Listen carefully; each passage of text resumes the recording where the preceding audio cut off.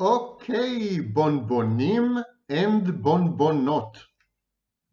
Today we are going to discuss how the child who is about to become a narcissist, the child who is in the throes of becoming a borderline, how such a child experiences this transition.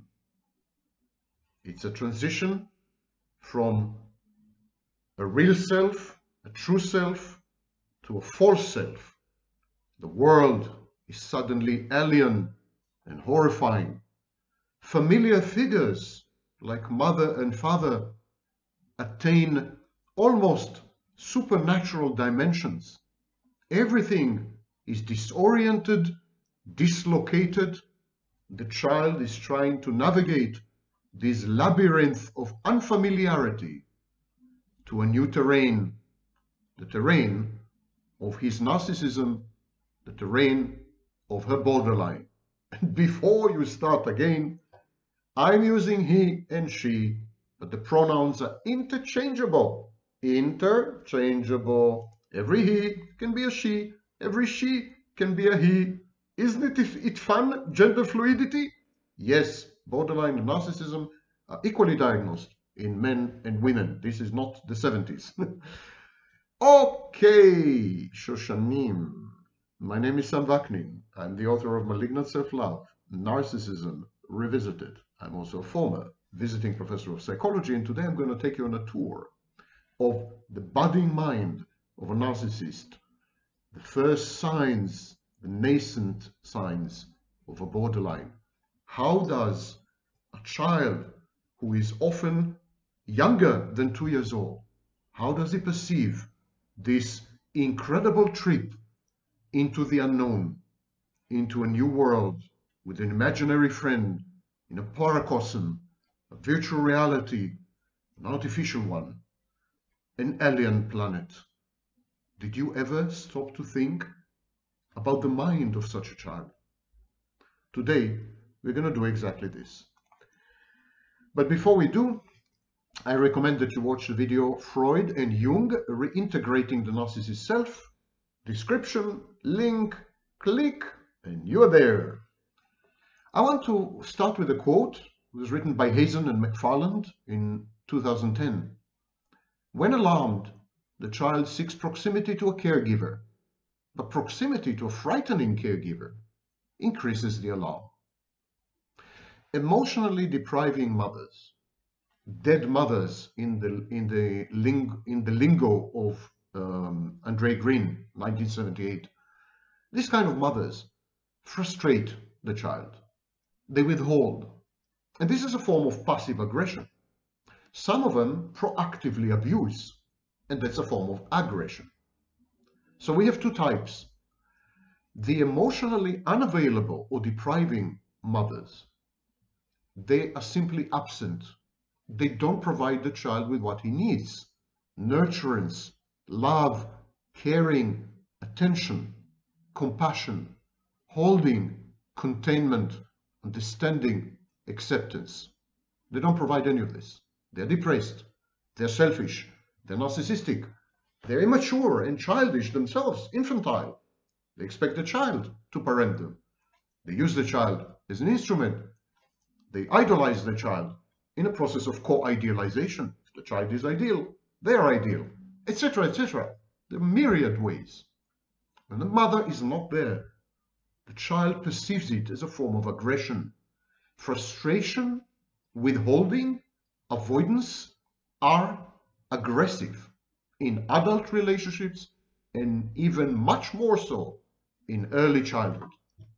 Both types of primary caregivers, both types of primary objects, both types of mothers, in short, do not allow the child to develop boundaries. They don't let the child separate from them. Because if the mother is absent, how can you separate from an absence? Intimate partners of narcissists know what I'm talking about. How can you interact with an emptiness, with a schizoid empty core? How do you talk to the void?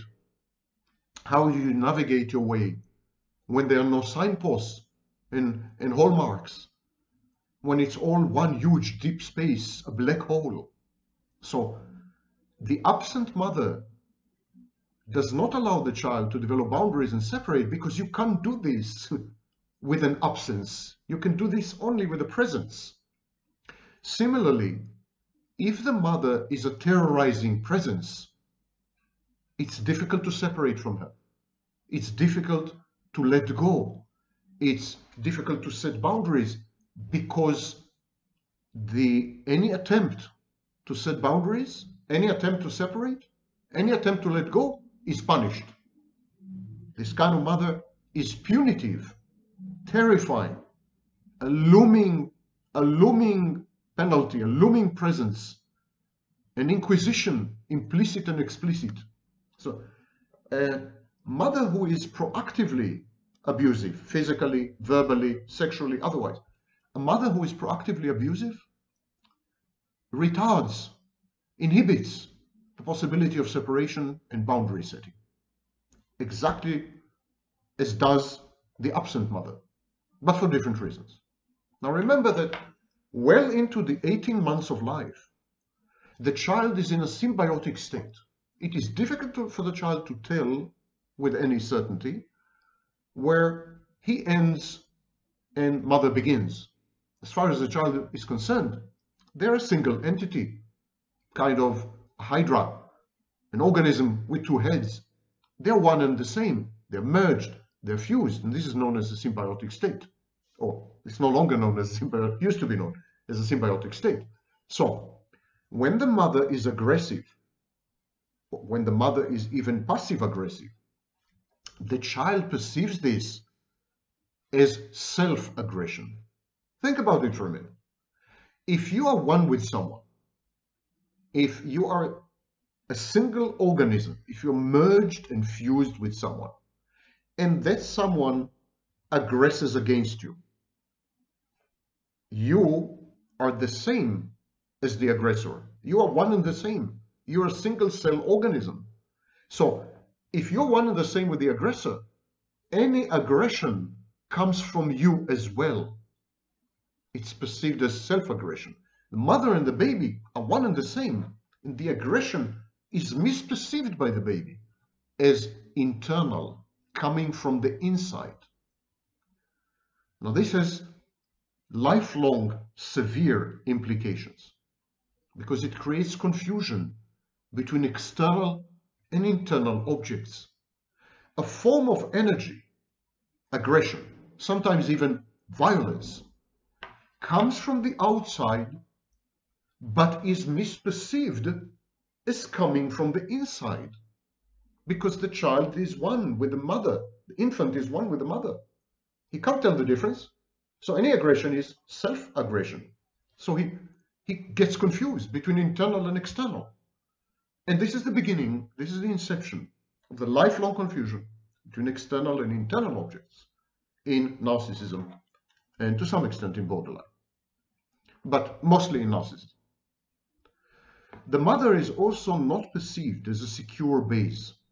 Of course, she's not a secure base. She's terrorizing, she's capricious, she's arbitrary, she's absent, she's withholding, she's frustrating, she's depressive, she's punitive. She's not a secure base. She's not a base. Definitely not a secure one. And this leads to insecure attachment. Insecure attachment, lifelong. It also leads to other mental health outcomes: ambivalence, love and hate, and splitting. The child needs the mother, but also dreads her. So he loves her and he hates her. And because it's very difficult to love and hate at the same time, it creates dissonance. The child splits the mother. We'll discuss it in great detail in the continuation of this video. He splits the mother into good mother and bad mother. We'll deal with it a bit later. But the child also learns that he should dread his own needs. Whenever the child expresses a need, whenever the child seeks comfort and love and caring and compassion and attention, the child is penalized. The child is reprimanded, chastised, beaten, molested, abused. Something happens.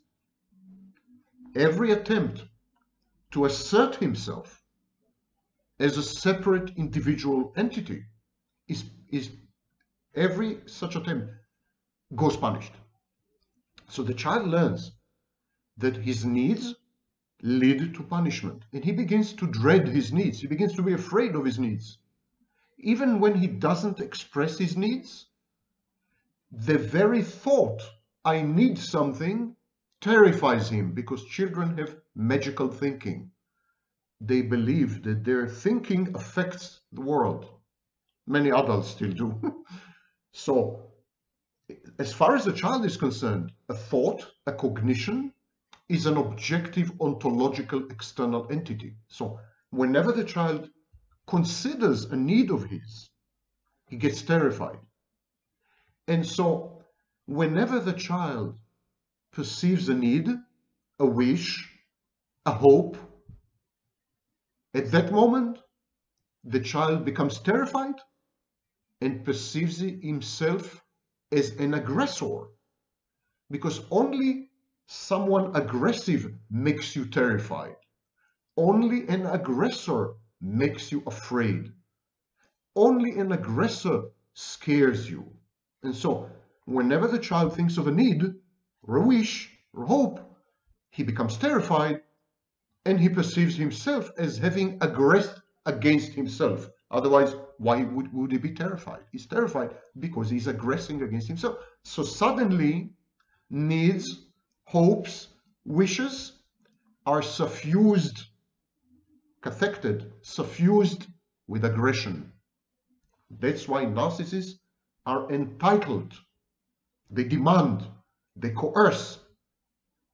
Their needs are paramount, and everyone else should pay the ultimate price to reward these needs and cater to them.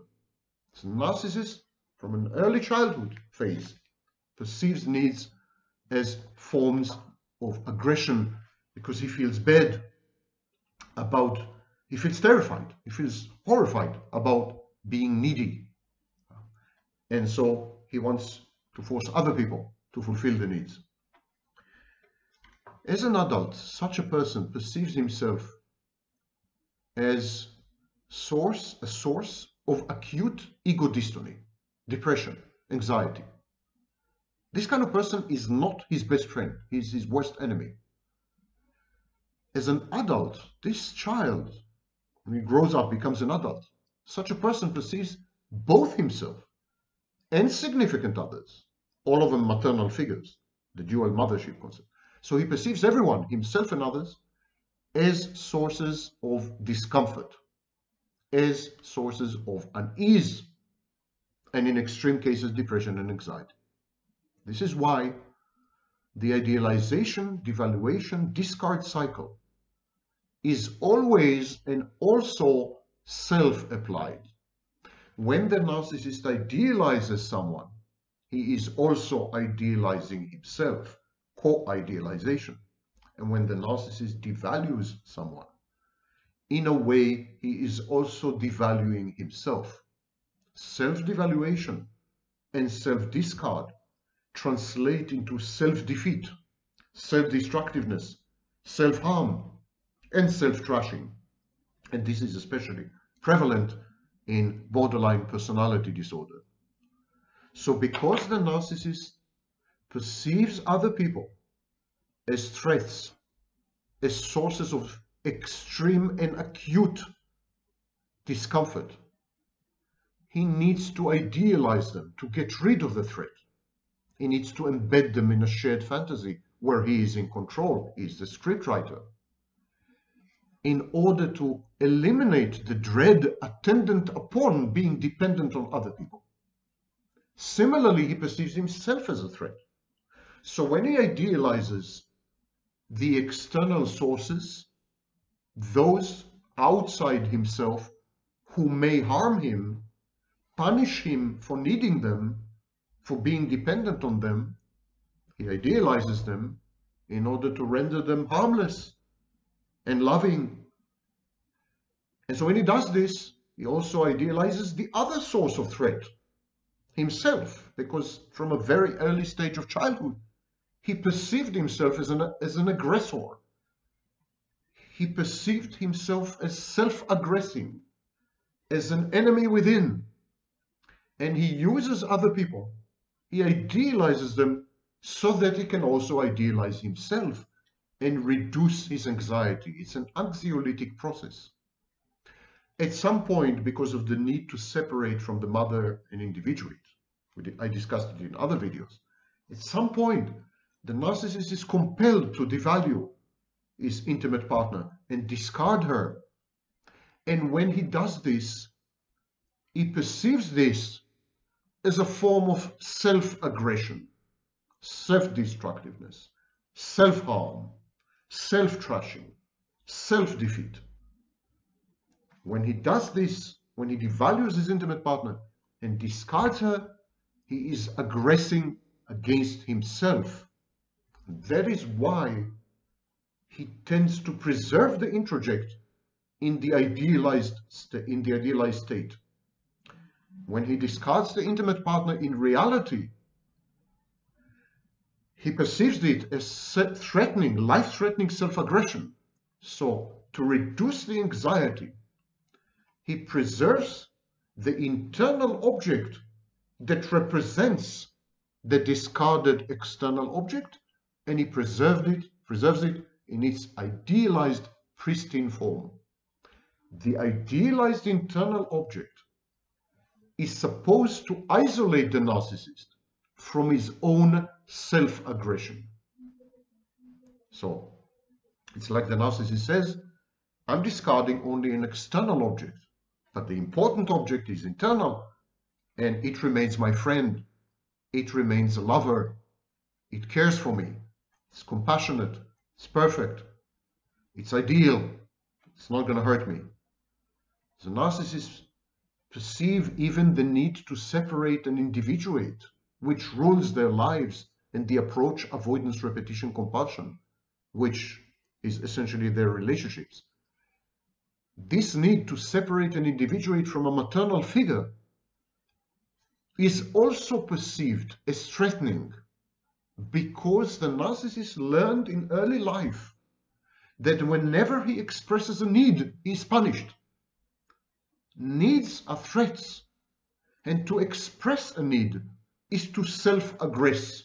To express a need is to self-destroy. Because when you express a need, you are punished. Why provoke the punishment? Because you hate yourself. You loathe yourself.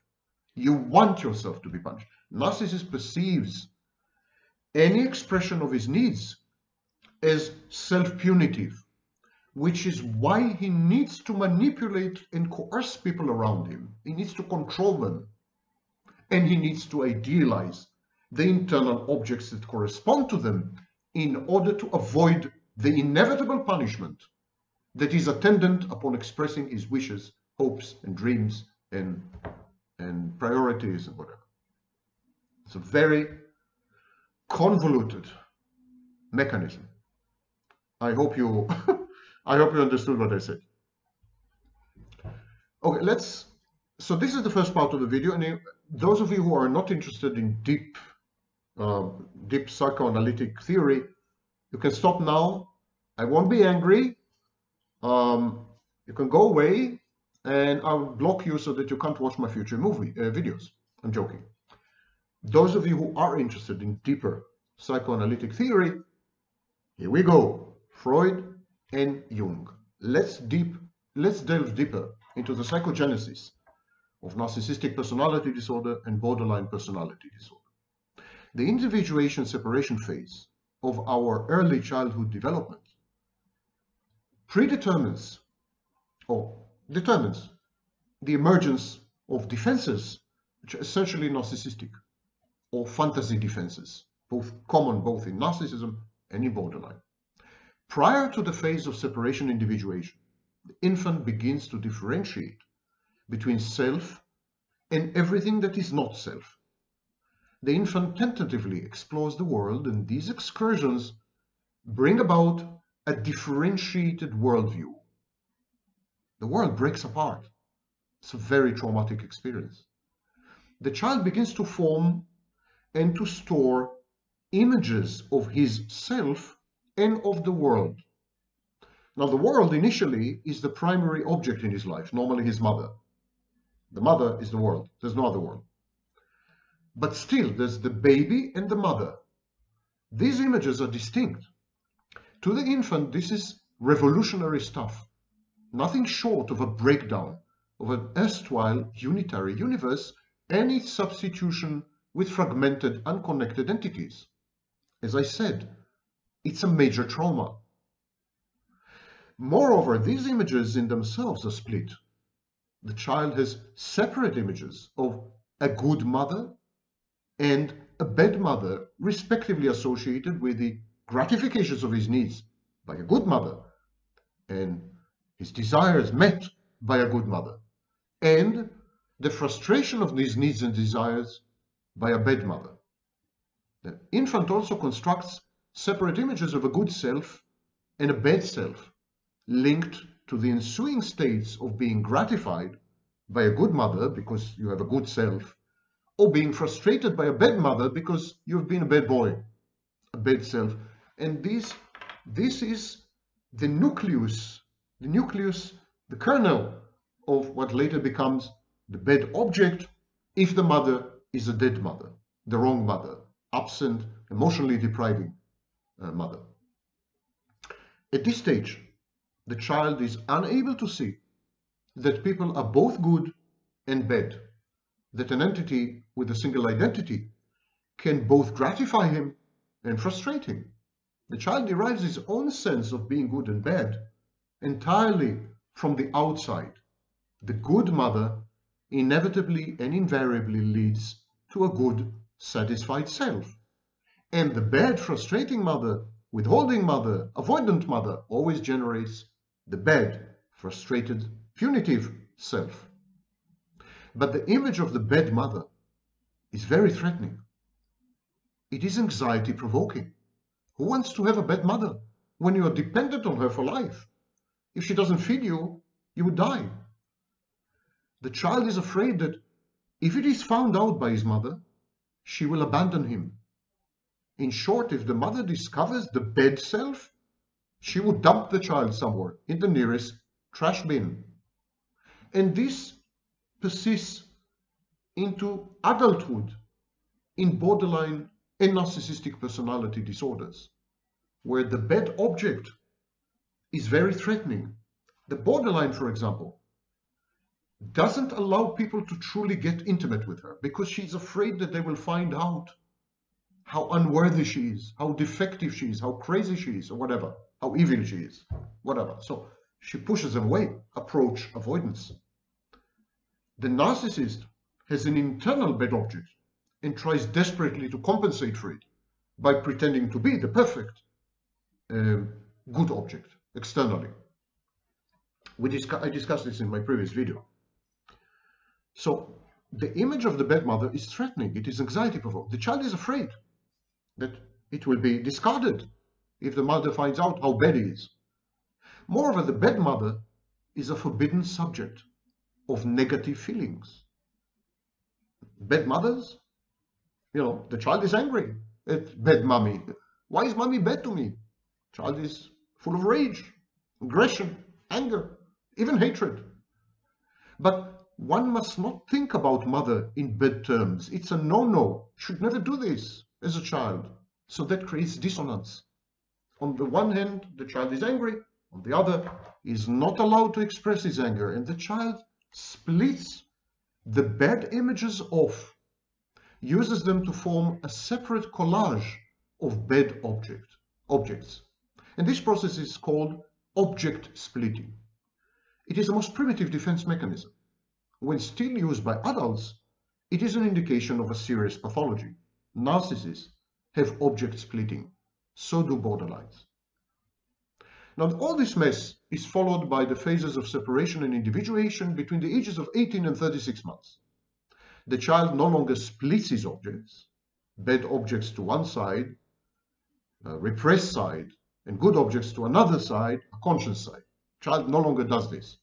The child learns to relate to objects, to people, as integrated wholes, with the good and the bad aspects coalesced. An integrated self-concept inevitably follows. If every object out there is both good and bad, the self can also be both good and bad. The child internalizes the mother. He memorizes her roles. He becomes his own mother, his own parent. He self-parents, and he performs the mother's functions by himself. He acquires what we call object constancy. He learns that the existence of objects does not depend on his presence or on his vigilance.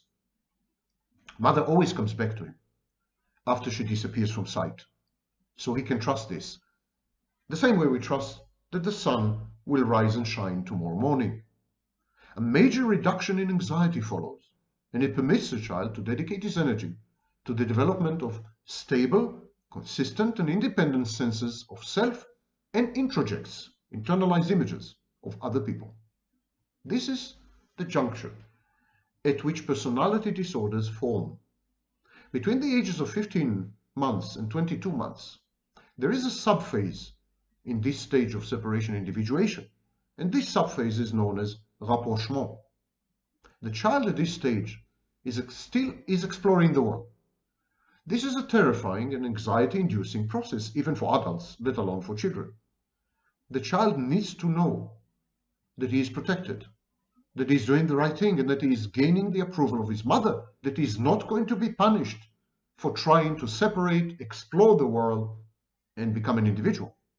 The child periodically returns to his mother for reassurance, affirmation, and admiration, as if making sure that his mother endorses his newfound autonomy, efforts, and independence, and accepts his separate individuality. When the mother is immature, narcissistic, or suffers from some mental pathology, the mother withholds from the child what he needs. What he needs at this stage is approval, admiration, reassurance. You're doing well. You're doing okay. You should separate from me. You should go out into the world. You should explore everything. You should learn of the existence of others. A mother who is a dead mother broadcasts exactly the opposite. You're a bad boy for separating from me. Other people are dangerous. Avoid them. Avoid the world. Avoid reality. It's hurtful. It's painful. It's risky. A dead mother in the emotional sense, yes, an emotionally depriving mother, emotionally absent mother.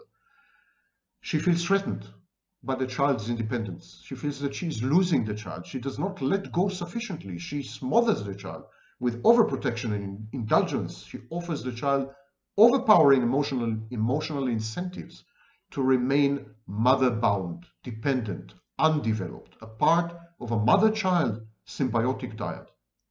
The child, in turn, develops mortal fears of being abandoned, separation, insecurity, of losing his mother's love and support. That's the message she's sending. That's the signal she's giving. You walk away from me, don't bother to come back. The child's unspoken dilemma is to become independent and lose mother, or to retain mother and never to have a self, never to become an individual. These are the choices. The child is enraged because the child is frustrated in his quest to develop a self. The child is anxious, is fearful of losing mother. The child feels guilty for being angry at mother, and the child is attracted to mother and repelled, drawn to her, terrified of her. In short, the child is in a chaotic state of mind. And so whereas healthy people experience such eroding dilemmas now and then, to the personality disordered people, these dilemmas, these dissonances are constant, a characteristic emotional state. To defend himself against this intolerable vortex of emotions, the child keeps these emotions out of his consciousness. The bad mother and the bad self, plus all the negative feelings of abandonment, anxiety, frustration, rage, withholding, all of them are split off. But they're buried in a way. But the child's over-reliance on this primitive defense mechanism of splitting off everything that's bad, ignoring it, repressing it, burying it, this mechanism and over-dependence on this mechanism, over-reliance on it, it obstructs the orderly development of a child. The child fails to integrate these split images. He remains unintegrated. The bad parts are so laden, so burdened with negative emotions that they remain virtually untouched throughout life in what Jung called the shadow, as they remain there as complexes. It proves impossible to integrate such explosive material with the more benign good parts.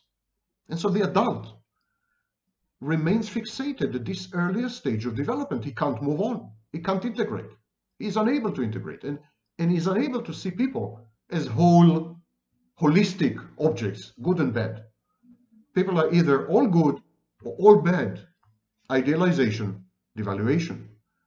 This kind of person is terrified unconsciously of abandonment, actually feels abandoned or under threat of being abandoned, and subtly plays it out in his or her interpersonal relationships. But is the reintroduction of split-off material in therapy, for example, is it in any way helpful? Is it likely to lead to an integrated ego or self or whatever you want to call it, a unitary being? To ask this is to confuse two issues. And many mental health practitioners are doing exactly this. They're confusing the issues.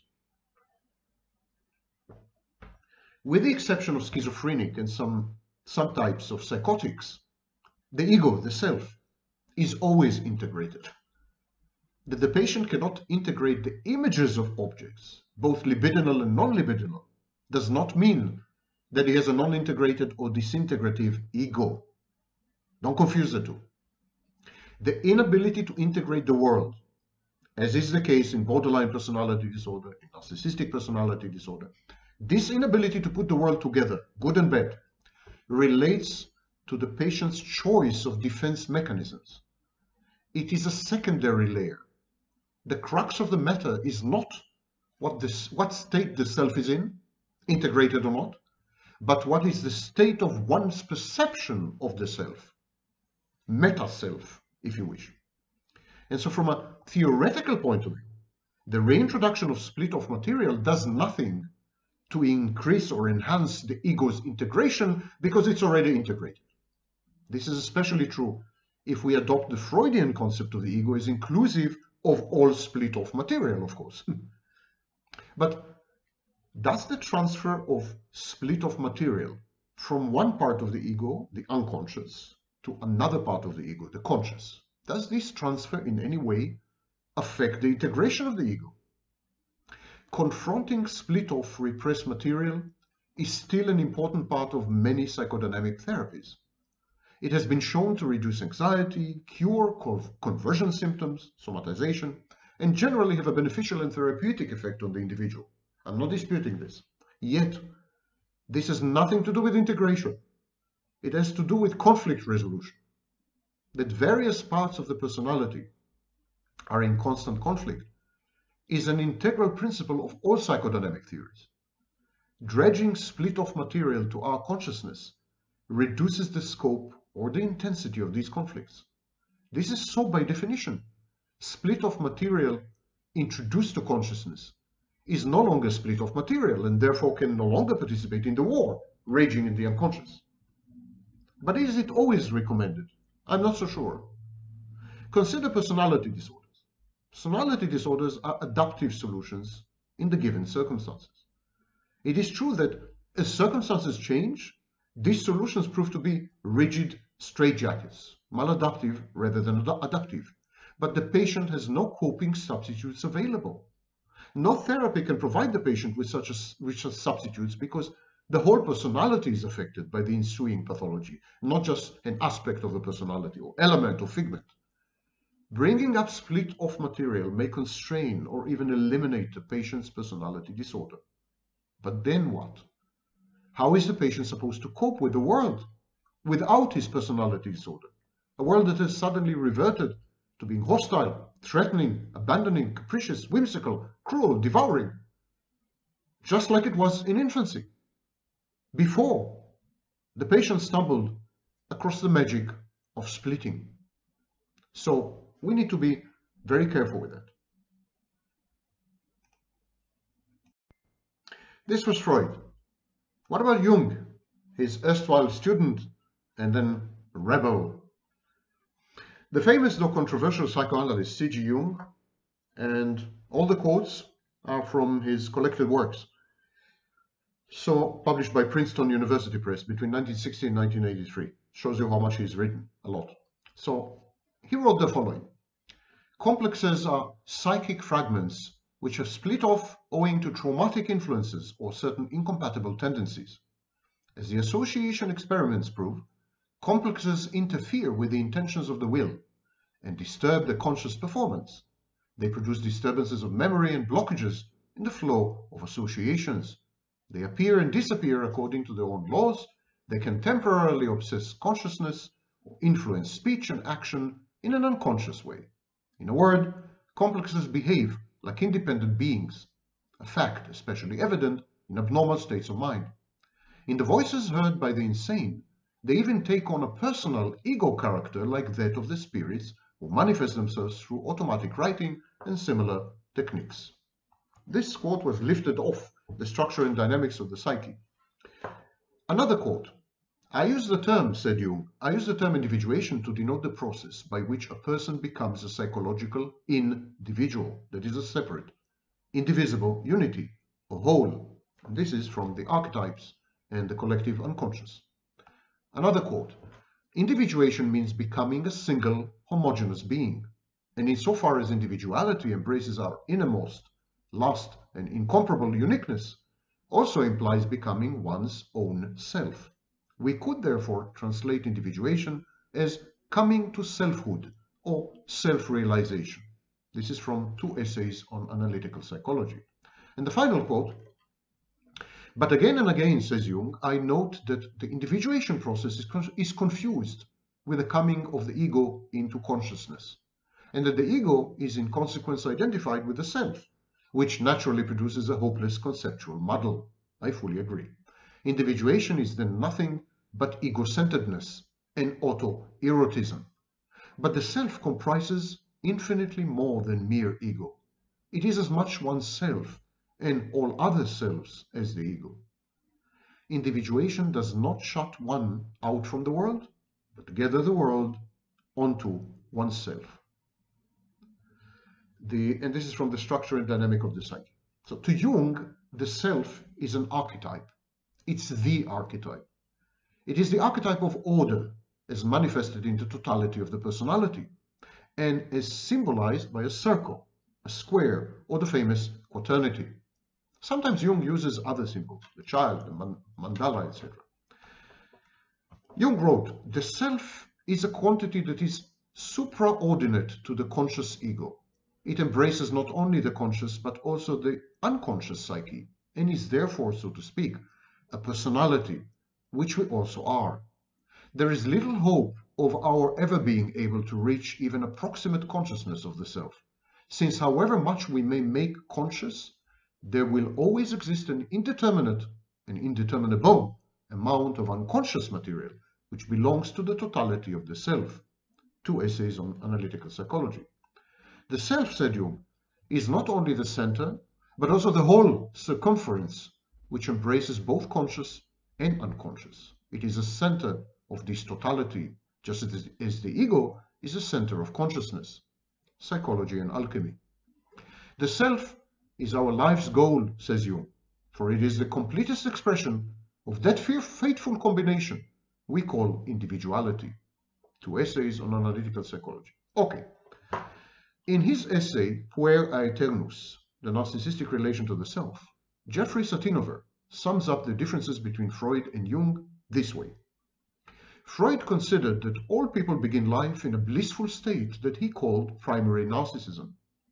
In this state, no distinction between self and world exists. Hence, no painful tensions in the form of as yet unfulfilled desires of the subject for any object, and therefore no conscious experience of drives and frustrations.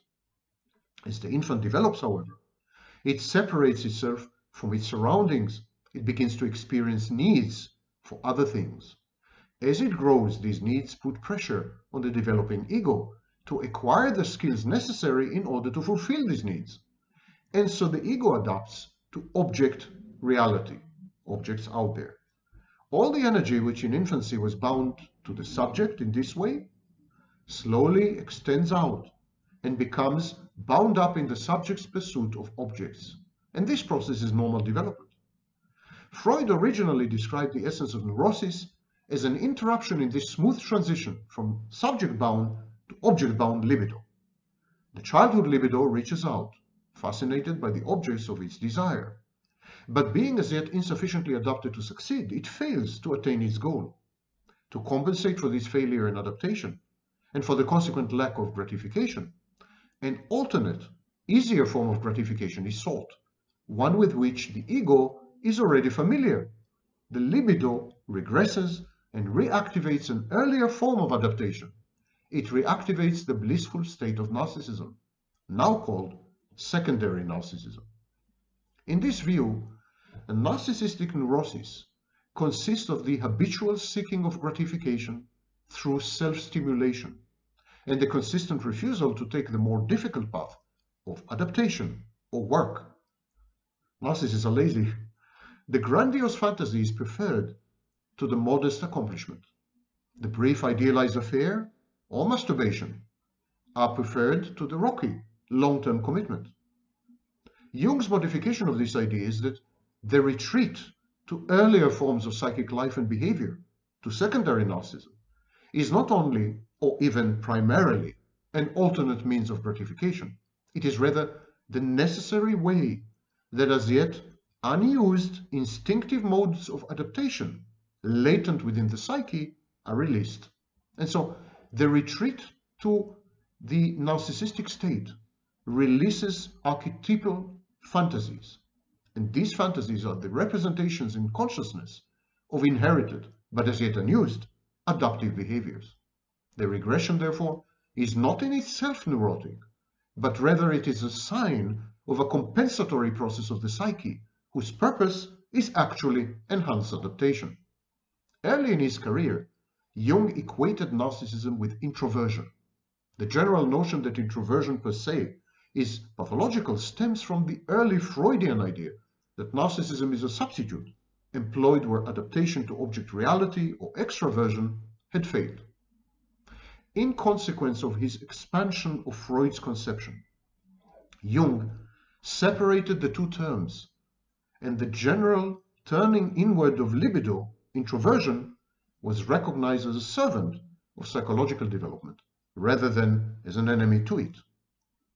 In his book Psychological Types, Jung suggested that introversion does not occur only in response to failures of extraversion, but that the habitual turning of attention inward to the self is a normal function of the psyche, which in some individuals actually predominates in degree over the habitual turning of attention outward to objects. To summarize, narcissism or introversion can be 1, a pathological state, or 2, a compensatory response, regression in the service of the ego, or 3, a normal form of psychological development. And this last idea of Jung, that it's a normal form of psychological development, this idea means that there is such a thing as normal narcissism, healthy narcissism.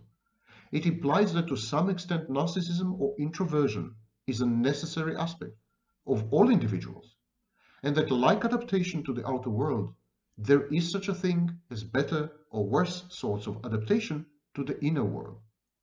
That neuroses can develop which are narcissistic, not in the sense that the narcissism per se is the neurotic response to failures of external adaptation, but they're narcissistic in the sense that they are failures to develop healthy introversion, failures to develop a proper form and degree of narcissism. In short, according to Jung, narcissistic neuroses, like narcissistic personality disorder, they're simply an exaggerated healthy state, a malignant form of a healthy state. And this is how we see it today. We are more Jungian today than Freudian. Jung postulated the existence of two personalities, actually two selves, one of them being the shadow. Technically, the shadow is a part, though an inferior part, of the overarching personality, one's chosen conscious attitude. The shadow develops this way. Inevitably, some personal and collective psychic elements are found wanting or incompatible with one's personality, one's narrative. The expression of these elements is suppressed, and they coalesce into an almost autonomous splinter personality. And this second personality is contrarian. It negates the official chosen personality, though it is totally relegated to the unconscious. Jung believes, therefore, in a system of checks and balances. The shadow balances the ego, consciousness. This is not necessarily a negative thing. The behavioral and attitudinal compensation offered by the shadow can be positive. So don't listen to self-styled experts who tell you that shadow is all negative and you need to do shadow work. That's not what Jung said. Jung said, the shadow personifies everything that the subject refuses to acknowledge about himself, and yet is always thrusting itself upon the subject, directly or indirectly. For instance, inferior traits of character and other incompatible tendencies. This is from the Archetypes and the Collective Unconscious. He continued, the shadow is that hidden, repressed, for the most part, inferior and guilt-laden personality whose ultimate ramifications reach back into the realm of our animal ancestors, and so comprise the whole historical aspect of the unconscious. If it has been believed hitherto that the human shadow was the source of all evil, it can now be ascertained on closer investigation that the unconscious man, that is, his shadow, does not consist only of morally reprehensible tendencies, but also displays a number of good qualities, such as normal instincts, appropriate reactions, realistic insights, creative impulses, etc. Listen to Jung, not to self-styled experts who peddle shadow work for monetary gain. It would seem fair to conclude that there is a close affinity between the complexes, split-off materials, and the shadow. Perhaps the complexes, also the result of incompatibility with the conscious personality, by the way. Perhaps the complexes are the negative part of the shadow. Perhaps they just reside in the shadow, or closely collaborate with the shadow in a feedback mechanism kind of thing. Perhaps whenever the shadow manifests itself in a manner obstructive, destructive, or disruptive to the ego, we call it a complex. They may really be one and the same, the result of a massive split-off of material and its relegation to the realm of the unconscious. And all these amazing processes happen in the brains of children, infants, toddlers, and babies between the ages of 6 months old and 36 months old.